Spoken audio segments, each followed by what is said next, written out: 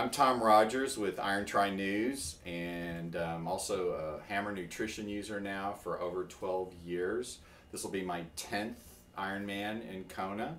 I've been doing Kona since 2000.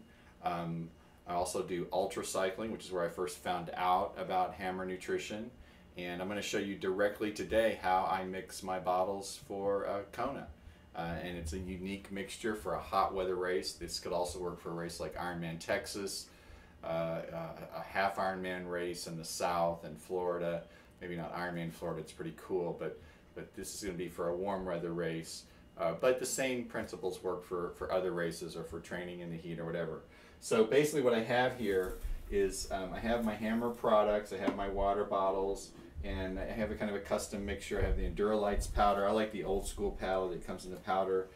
You can also get the caps, open the caps, put the powder in.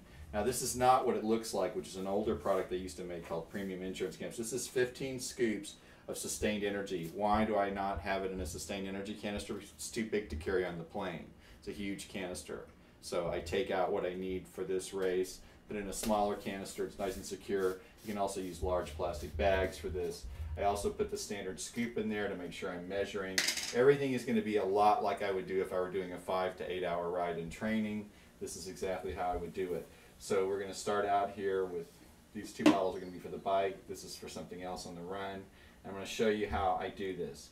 So to start out on the bike, when I come out of the salty water, I've been in salt water for over an hour, maybe an hour and 10 minutes. It's already going to start getting a little hot, warm, not hot yet, but I'm definitely going to be thirsty. So what I want to do is not over mix this bottle. Okay, do not want to over mix this bottle. So what I'm going to do is I'm going to put 1 scoop, 2 scoops of sustained energy. And I like the sustained energy because it's a simple white powder. But I'm only going to put, I have both the small and the large scoops for the Endurolites powder.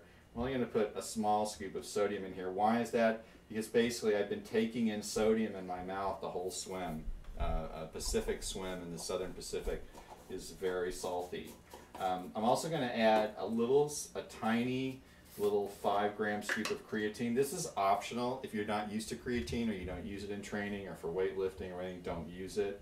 But creatine can be good. If you like, I like a little bit of creatine during a race, especially on the bike. This seems to give me a little bit more muscular power.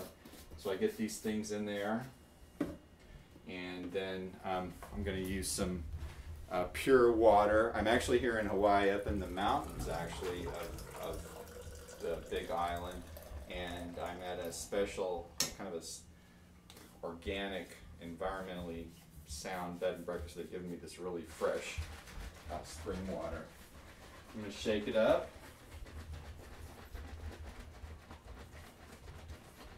And it gets a little foamy. So what usually happens is, especially with all the Endurolites and everything, I usually have to just let it sit. So we'll let that sit here, okay? And then we'll come back and start on the second bottle. Now what's the difference about the second bottle? I'm going to pour out some water. Well, no, this water is actually fresh spring water too. The difference in the second bottle is I'm going to mix this bottle double strength. This bottle is going to go into a front aero loader before the race begins, early in the morning. And I'll show you that later. And then this bottle is going to go in a rear bottle holder behind the seat. Okay? So on this one, I'm going to put 1, 2, 3 scoops of sustained energy. I'm going to kind of over mix this bottle. And then, this is kind of a trick I learned. I'm going to shake this up just a little bit. That's about 330 calories. And this is again a double, this bottle should be equal to 2 water bottles. I'm going to show you a little trick that kind of makes the foam go down. It's going to give me a little punch as the race goes on.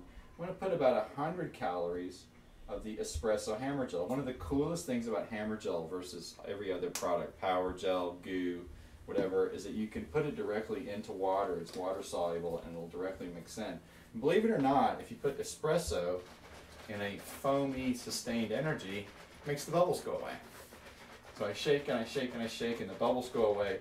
So I now have about 430 calories or more, and in one bottle of about, say, 25, 26 ounces. And now I can easily fill this all the way to the top. So this is going to be a double strength bottle, and there's a very good reason that I'm doing it this way. I've also noticed that this bottle, the foam has gone down, so I can add a little bit more, and kind of top this one off. So now I have one single strength bottle to go ahead and pour directly into the front loading thing. If you also have just a front loading cage, you can, a lot of people mount their bottles like this now. A lot of people have a special setup. I do, with a straw. That's what I'm going to do with this bottle. This bottle is going to go in the rear and go later. And the reason I do that is when I get in the race, when this bottle is gone, I kind of have a feeling of how many squeezes is half a bottle. I'll put half a bottle in the front loader and then add the race hand up water. I'll let them hand me up water. Water's readily available every 10 miles. They have very good hand ups. And I will put some water in the front loader and some of this, and then that'll make the front loader be single strength again. So basically I really have one water bottle and then 2 in 1 water bottles. I have 3 water bottles. This will get me maybe through the first half of the ride, maybe the first 56 miles of the ride, maybe not quite that far, but pretty darn far, and definitely enough liquid calories. Okay, now one thing I didn't do to this bottle yet, I kind of forgot, is because it's now getting hotter. The sun is now up, the pace is picking up, and this is a double strength bottle, so I've also gotten all the seawater out of my mouth and lungs. So I'm going to use the large Enduralites scoop, which is equal to 2 of the little ones, and I'm actually going to put 2 of those in there. And that may sound like a lot of sodium, but I'm a big guy at 185 pounds, and this is Hawaii. So I promise you I will need that sodium. A little bit too much sodium doesn't hurt me in the heat because it just makes me want to drink more water. And anything that makes you want to drink more water when water is readily available and you can stay hydrated is kind of a good thing in the heat. One of the bad things about racing in the heat is that sometimes you'll actually stop getting thirsty, and that's bad.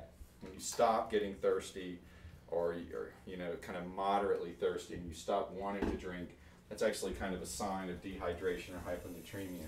So I now have this double strength, single strength, and notice it's also double and single strength electrolytes. Very, very important. And it's not that hot yet. When I make the climb to Javi to mile 60, I'll be at 1,500 feet. It'll be nice and cool. Now, this is half of what I would do.